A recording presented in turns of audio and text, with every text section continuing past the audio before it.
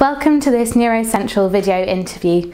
To introduce myself, I'm Lauren Pulling, editor of NeuroCentral, and today I'm joined by Professor Prof Fox, Director of the Dementia Research Centre and Professor of Clinical Neurology at University College London in the UK. So thanks very much for joining us today, Nick.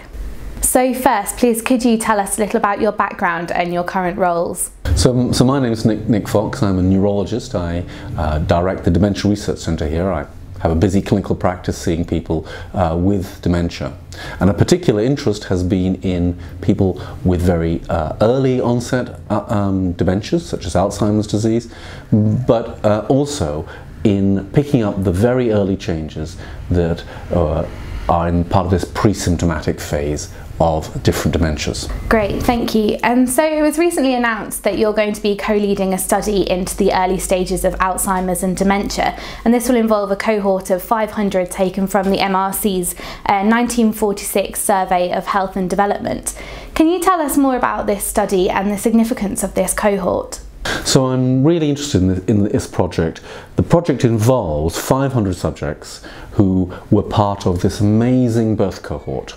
So in 1946, mothers who were giving birth to children right across England, Scotland and Wales were asked in 1 week of March 1946 whether they would enroll into a study. Now, I think there was concern after the war about childhood development, and in fact it was called the National Survey of Health and Development. But instead of running, as I think it might have been originally envisaged for the first year or two, those individuals have been followed ever since, with over 23 waves of assessments. So these individuals have given information about their childhood development, how they did at school, what their teenage life was like, what they did in jobs, whether they had midlife illnesses, hypertension, depression, and they've been followed all the way through to now aged about 70.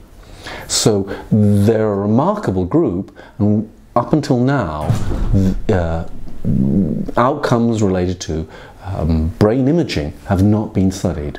So we will be taking 500 individuals randomly selected from the original birth cohort and looking at brain structure, vascular damage or lesions, and also amyloid imaging, together with a whole host of cognitive and other measures. So we'll be able really to look at cognitive health and some of the most up-to-date biomarkers and imaging measures that tell us about what's going on in the brain.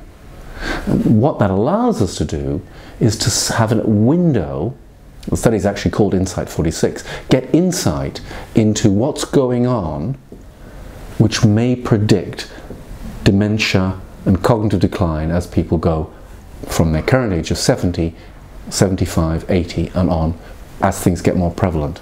And so what do you hope to find from this study, and what impact could these findings have on future research in Alzheimer's and dementia? So what's remarkable about the study is, of course, we've got this rich life course data, knowing everything about them, which includes questions through their life about whether or not they'd had a head injury, whether they'd played certain sports, whether they'd done boxing. And what that means is that we can put together information that had been recorded at the time, rather than just asking people to remember it, with these brain imaging findings.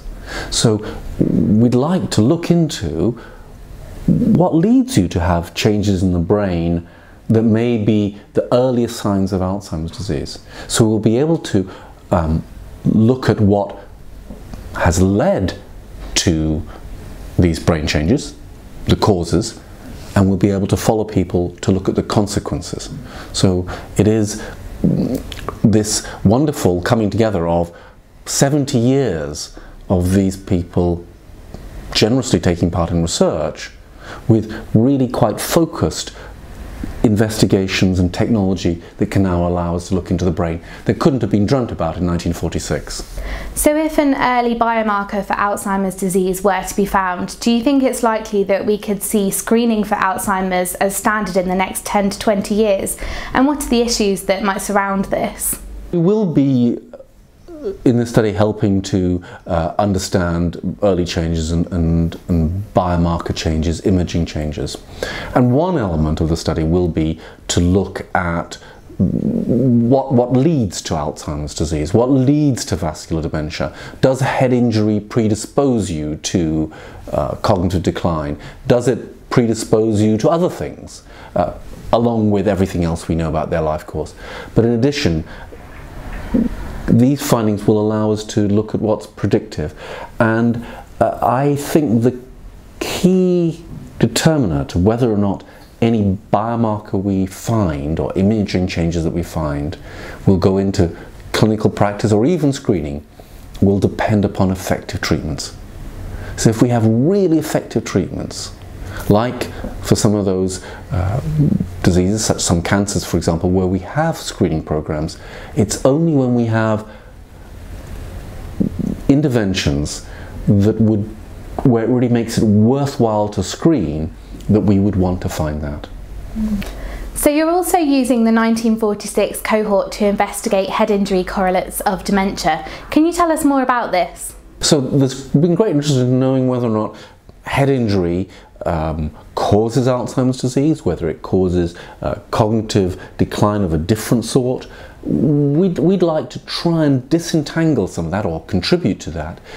And we have the advantage of having asked people during their life about head injury, so it's not just relying upon what they can remember, and also having this really rich data set about other things that could also have contributed, together with their genetics, together with other environmental factors. So we hope that this will help us to understand the contributions of head injury to the changes in the brain and to ultimately people's cognitive and functional state. And so how crucial is this long-term population-wide data in the search for biomarkers and correlates of dementia? It's a major public health issue. Well, dementia certainly is. And anything that we can do to reduce the incidence, or at least to inform people about what things that they could do and when, that would reduce their chances of what is now the most feared condition. Dementia has now overtaken cancer as people's most feared medical outcome in those over the age of 45. So to be able to say more definitively about the sort of things that increase your risk would be really important at an individual level, and it should be important at a population level to change what people are doing, if we can, to reduce the risk of what is really a dreadful consequence, which has impacts beyond the individual and onto families and society. Great, and so finally, when do you think that we can expect to see the first results from this study? Well, the imaging and the assessments of the 500 individuals is underway. We hope to complete the cross-sectional, the first pass, by the end of this year, by the end of 2017. So be able to analyse things early 2018, and then there is a follow-up, which will mean that we will get further results over the next couple of years. So there'll be results out pretty soon, within the next year. There'll be results of the first follow-up of those individuals a year or two after that. But the history of the 1946 birth cohort is that when you thought you'd be following people for a year or two, people have so far been followed for 70 years. We expect this research to continue to inform and provide useful insights for the rest of these individuals' lives. Great, and thanks so much for joining us today, Nick, and sharing your work with us. And thank you very much for watching this Neuro Central video. Remember, you can find more videos as well as news, free journal articles and interviews with experts across neurology and neuroscience at www.neuro-central.com.